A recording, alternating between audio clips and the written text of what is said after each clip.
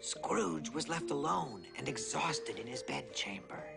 And thus he remained until the nearby clock began to strike the hour.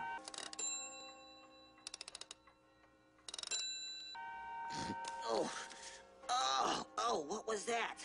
2 o'clock. 1 o'clock? Well, 1 o'clock? Oh. The first at 1, the second at 2.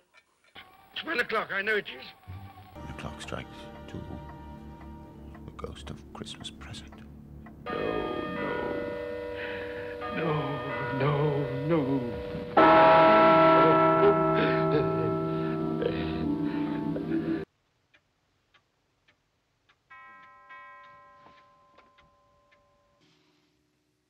2. Awakening in the middle of a prodigiously tough snore and sitting up in bed to get his thoughts together, Scrooge had no occasion to be told that the bell was again upon the stroke of 1. On the stroke of 1, Scrooge awakened suddenly and sat him bolt upright in his own bed. He remembered the words of Marley's ghost. When? Oh, where am I?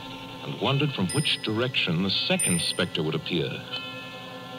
At that moment, nothing between a baby and a rhinoceros would have astonished him very much. Now being prepared for almost anything, he was not by any means prepared for nothing. I'm ready for you whenever you're at! And consequently, when no shape appeared, he was taken with a violent fit of trembling. 5 minutes, 10 minutes, quarter of an hour went by, yet nothing came.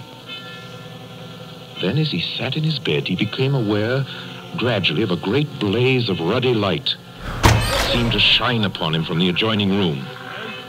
He got up softly and shuffled in his slippers to the door. It was his own sitting room, there was no doubt about that. But it had undergone a surprising transformation. The walls and ceiling were so hung with living green. Or shall I come in there and get you? Come in.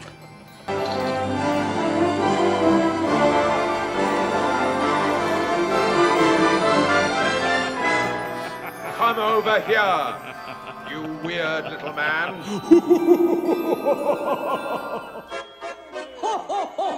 Come in and know me better, man. I am the ghost of Christmas present. Look upon me. You have never seen the like of me before. Never. I don't think I have, Spirit. No, I'm afraid not. No. Never.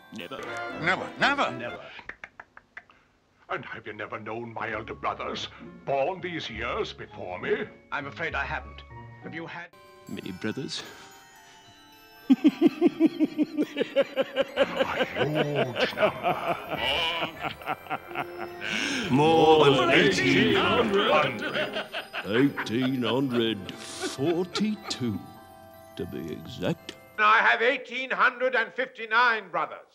You're a little absent-minded, Spirit. No, I'm a large, absent-minded spirit. Oh. a tremendous family to provide for? Spirit, conduct me where you will. Already I have been forth under compulsion and learned the lesson which is working now. If you have aught to teach me, let me profit by it. Touch my robe. Touch my robe. Touch my robe. Touch my robe, Ebenezer Scrooge. Touch my robe. Come. Touch my robe. Touch my robe. Take me where you wish. I'd like to get this over and done with. Touch my robe.